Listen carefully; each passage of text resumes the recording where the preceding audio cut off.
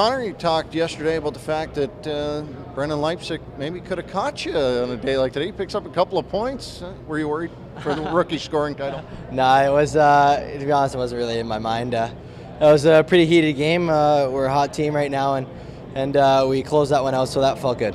Were you surprised at the emotion that was in this game? Because, all it was for seeding.